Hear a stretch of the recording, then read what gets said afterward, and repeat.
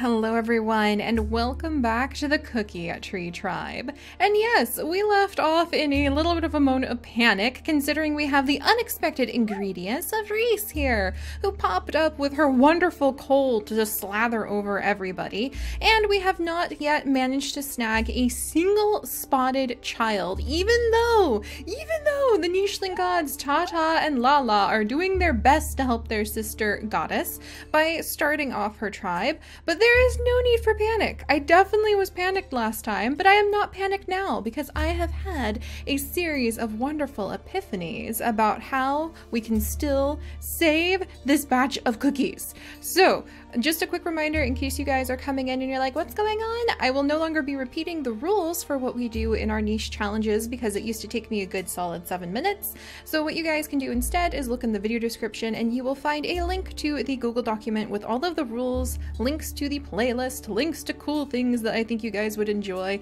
and a link to our wiki, which is still under construction. Our patrons are really the ones doing the amazing legwork on pulling that all together. And hopefully we'll be able to get to the point where we can like update the family tree and update a plot synopsis of what's been going on in our different episodes. But the wiki is there for anybody who wants to contribute on it, and for anybody who comes in and you have no idea what to do, start at the beginning and then you will understand because we have things to do. So moving on. Okay, even though she's unexpected, I think Reese actually, even though she has drawn Tata's attention away with only 6 days left for him to live, she might help us out here. Because Lala, who's currently in her female form, so she's Lala, not Yuki, which is her male form, as one of our Nicheling gods. Really cool god too, but you guys probably know about them from the previous niche episodes, of course. I just really love those two. Anyway, Lala and Tata are kind of like god siblings, so it's not like there's a lot of jealousy. It's not like there's going to be Lala feeling miffed that Tata has run off with this random female who had the derp snout that he loves so much. She is just going to roll her eyes and continue to try to give birth to a spotted Nicheling baby. So it's not a big deal that Reese is actually now carrying Tata's child, and also because it's Tata, he can breed with any Nicheling he wants. Any Nicheling he wants. Once he dies, the rules say that only the spotted Nichelings can breed in our tribe. We don't have a spotted Nicheling right now. Like, we could only breed with a spotted Nicheling. So that we have two fallbacks. One, Tata can breed with whoever he wants. He saw Reese, he tackled Reese and was like, hey, you look beautiful, and wooed her in the shadowy like grasses here. And I think what we're going to do is invite her into the tribe. We can invite any Nicheling into the tribe that we want, but we can only have the spotted Nichelings breed, except for the rare occasion where we have gods reborn in our tribe. That is a worthwhile twist. So in a twist of fate, Reese might give birth to a spotted Nicheling. Maybe. We're going to go ahead and invite her into the tribe if she'll stick around. We will plop her down on a nest and we'll see if we have any luck getting a spotted baby out of her. And that might, despite Lala having put in some hard effort here, that might actually save the tribe. And the second fallback we have is that Lala still has a few days left to live, so we still have a chance to probably get at least 2 or 3 more babies out of her. Probably 2, since she has 6 days left. But the third fallback we have is actually Potato. As long as Tata is alive, he can breed with anybody he wants to try to start the tribe. Because he's a god, I don't think he would feel weird about breeding with his daughter. As weird as that sounds, this is niche. That's just the way things go. Now, Potato also can have the mutation of getting dots. Tata has the mutation of getting dots. And then if we put the two together with her recessive dots, Potato might actually be the official mother of the tribe, with like Lala ending up being the grandmother instead of the actual mother of the tribe. And then of course all of them following Mies, the cookie goddess. So we have 3 fallbacks to save this batch of cookies. And if all 3 of those things fall apart, well, 4 actually, because then we could still search out a spotted mate. And as long as we find a spotted mate, any of these children could mate with any nicheling who is spotted and carry on the cookie line. We have 4 fallbacks. I am now calm. This is not like mixing flour and like mixing up, say, your salt and your sugar. This is not like adding half a cup of salt into a cookie batch where you thought you were adding half a cup of sugar. We can still save this. I hope. Maybe. Let's see. Okay, no spots. Not good. No spots. Wonderful. Thanks, Reese. I really wanted that illness spread through all of my nichelings. We have little Coco, who I'll go ahead and name. Well, coconut is actually a type of cookie. So Coco, I'm sorry, you're adorable. You can't keep the name coconut, but I'll go ahead and I'm going to rename you. How about, let's rename you. I need to give them, I'm going to run out of like vegetable names. Let's go ahead and rename you Cumin. There we go. Because if anybody tries to make a cumin cookie, I don't want to hear about it. You guys can keep your cumin cookies to yourself, and I don't need that name for a future, like, cookie nicheling. Not happening. Alright, so that's done. Let's go ahead. Celery, if you can invite into the tribe. There we go. So now Reese is here. She needs to hurry up and have a baby. And we'll see if that works. I need more nesting material. That's actually, like, very, very important. So let's see if Nan can help out with the nesting material. Pepper is going to try to help out with the nesting material. He got 1 piece. I need a lot more nesting material. All right, Celery is going to help out with the nesting material. Tata now only has 4 days left to live, which is not good. Potato is going to come down. Tata's going to, like, ooh, actually, okay. Oh, we have Takuta. I need to rename that little guy at some point too. Lala Ra is going to step right over here. Tata is going to go ahead and step right over here. We're going to go ahead and Lala and Potato. Potato has been called forth, and even though she is Tata's daughter, she might officially start the tribe. We're starting with a potato, which would be kind of amazing. So now that she is an adult, she is called forth to learn about her divine heritage, born from 2 gods, hopefully going to carry on the welfare of another goddess. And we will allow Potato to distribute some sort of trait that we think will be good for her. We haven't really unlocked like anything useful. She has nut cracking with her cracker jaw, so I feel like she'd be confident with that. She's never run into anything where she needs to defend herself.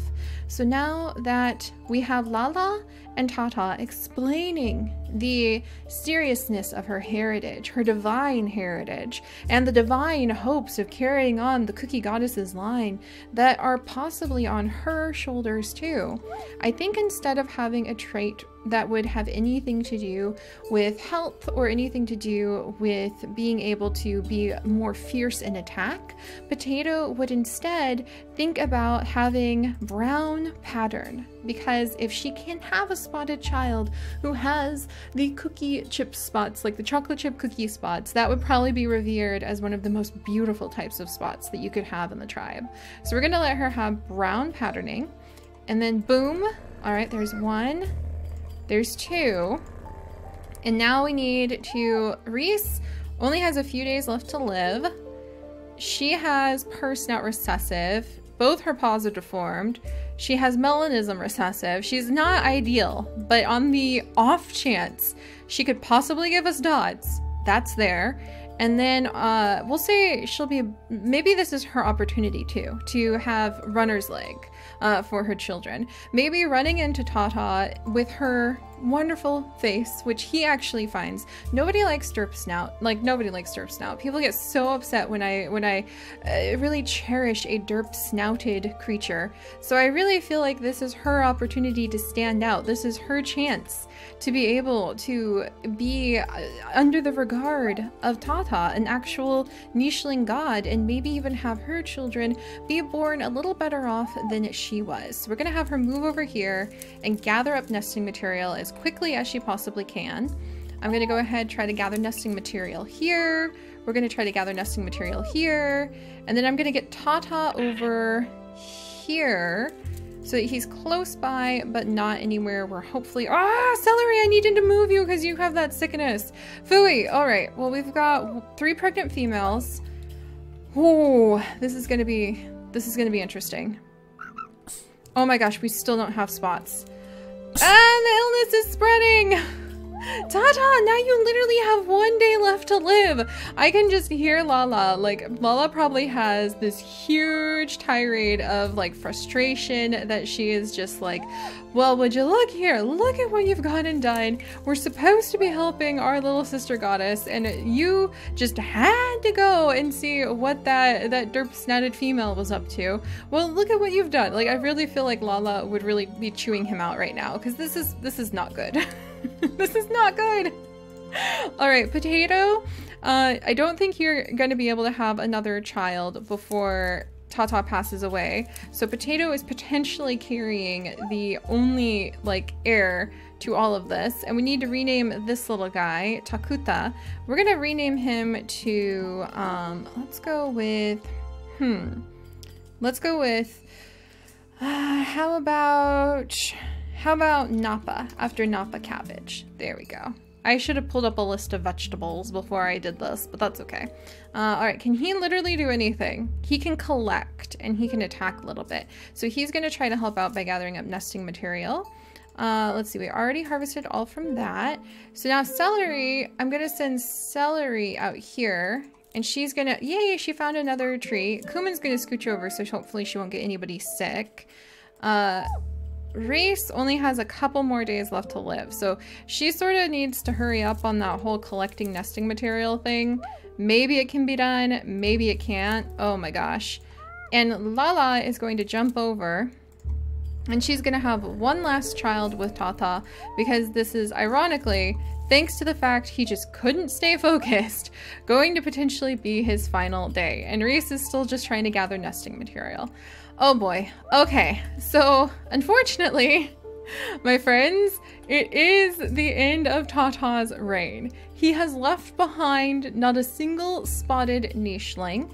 That gene is proving immensely difficult to breed in, even though it's supposed to have such a high opportunity to show up. He has left behind one love-struck race who just cannot believe that she managed to attract the attention of the god Tata, which is quite the stroke of luck in her opinion. He has left behind one very irate Lala who feels that somehow this must be his fault.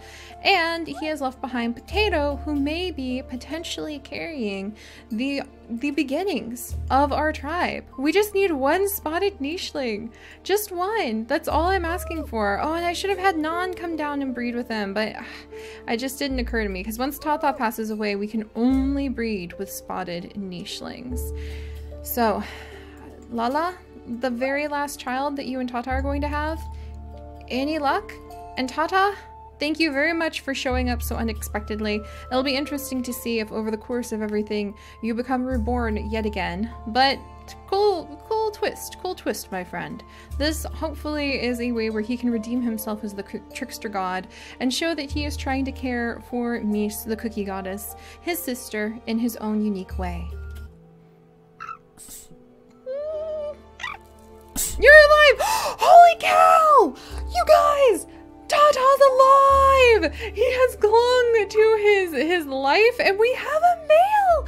We have a spotted male! I think that this would be Lala. Now Lala has a bit of a sniffle, but I think that this is her way of like sniffling past her cold, which she has now gotten from Reese, so that would just make her even more cranky, and kind of like over her shoulder, like pushing the grass away, still sitting on top of the nest with the new baby cradled in her arms, and kind of yelling out from the grass where Tata, as a trickster of course, is not actually dead, even though he probably let everybody, all of his children, give him some sort of remembrance. He probably pulled one of those things where he's like pretends to have his final breath and lays there for a minute, and everybody starts crying, and then he just like pops back up and he's like, fooled ya! Oh, trickster god, look at what you did. I was totally on pins and needles there. And we have a spotted nicheling! And he's a male, no less, which is good because we actually have several females. Oh, okay, don't die, little guy. But we have done it. I am so relieved. Where is my list of cookie names? Give me just a second. I guess I didn't show a lot of confidence that this would actually happen because I didn't actually have my list of cookie names pulled up. That doesn't bode well for confidence, does it? But all right, so we have a little boy. He has been born into our tribe, the very first spotted nicheling. Good grief, that was more dramatic than it needed to be. But we are actually going to go ahead and he is going to have the name, I think this guy's going to be Almond. Well, Almond's normally like a girl's name, but you know what? It's going to be Almond. I think that's just a good name for him. Plus, I had a delicious almond cookie today, so there you go, Almond. He has been born into the tribe. He's very dainty. He's got double velvet paw. He's got cracker jaw. He's got white and black fur, so he's sort of like a mix of the two. And he has got dots through and through with the black horns and white pattern. So basically, he's a perfect mix of Tata and Lala. And he is going to be the first one to really be touched by Mies, and he is going to inherit the role of being the patriarch of the tribe. So ironically, that means when he comes of age, anybody who is not his mates, we have to release. And I think that would mean like everybody, all the males, we'll probably keep all of the females as his potential mates because we have a lot of them. But that means we would release the boys. We could invite them back in later if we wanted to. But that's how we control population in this tribe, is that every time a new matriarch or patriarch comes to reign, like the old one dies and then the new one becomes an adult, then that is when we banish anybody who is not his mate or his children. Not to be mean, but just because it's like, hey, it's my house now. Bye siblings. You need to move out. Kind of that feeling. So all right, Almond, welcome little guy to the tribe. I'm so relieved. Potato, I think, would be a little bit deflated not to be the mother of the tribe. Well, she still could be, potentially. She could try to pitch as Almond's like prime mate, so we'll have to see how that goes. But now we need to get some food, so I think Potato is actually going to be more hungry than anything. So we'll go ahead and let her get a little bit of food. And then Nan can actually go ahead and we'll let her get some food soon too. Pepper's gonna help out trying to collect. Nan can gather this. And she can't really crack, but she tried to crack that open. However, Kumin can actually crack things open, so we'll pop her back here. She's probably gonna give Nan her cold. A little frustrating, but we do have a lot of females, so maybe it will be okay. We have some things to collect over here. Wonderful. All right. Oh, and Maroka, I'm sorry, I didn't give you a name either. I'm gonna go ahead and name you, well, Ginger, there are ginger cookies. So we're gonna go with Fennel. And again, don't come at me with your fennel cookies. I don't want to hear about it. Like, not my thing. All right, so there we go. Phew. All right, well, the tribe is saved after all, guys. That was a little bit unexpected. Reese needs to get on a nest, like now. Will she be able to do that? We're gonna have Lala. Lala also needs to get on the nest. We're gonna have Lala come down, and Reese, I really wanted you to have a baby. But we don't have enough nesting material. Tata, can you help out with getting... Okay, we just need like one. Oh no. Oh no. Yep, I don't think that Reese is actually gonna get to have her child. That's a little sad. She gave us a cold and no kid. Okay. Not quite what I had in mind, not part of the plans. Also, we're about to starve to death. This is fine. This is fine. But we have now had, thankfully, a new batch. We've got a new wonderful birth in the tribe with little Almond. That is fantastic. He is going to be the patriarch of the tribe. The cookies are saved. So we have not mixed up our sugars and our spices. We're gonna have a just fine batch. But all right, I actually don't want Lala and Tata to die right now, because that'd be a little bit of a sad thing to end on since we had such a good time.